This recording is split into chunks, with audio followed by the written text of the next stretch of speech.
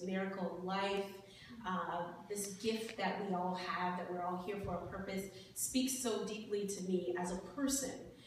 So to be able to do this kind of artistry is really a dream come true, because it's so rare that you get an opportunity to see a script that you're kind of helping to develop and that actually speaks to you, and it's not art for art's sake, but it has a little bit more of gravitas with it. It's just so who I am. And so it's very enlightening to be a part of a work that's developing like this. Particularly the stories, and just the power of sharing stories.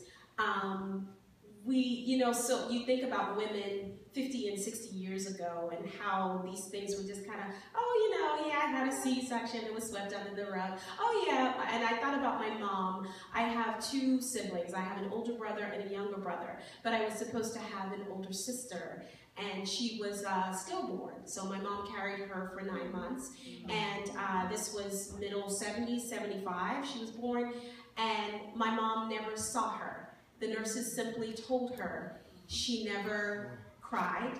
They said she was beautiful. My mom never saw her, and that was it.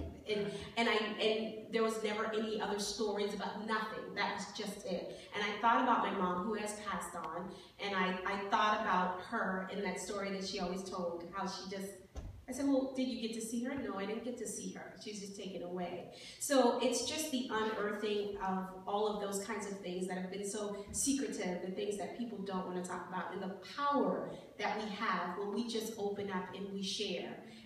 And it really is a healing process. It becomes a healing process for the person who's sharing, and then it's a healing process for others to know that it's okay. This is a human thing that's happening to me, and I'm not the only one suffering through.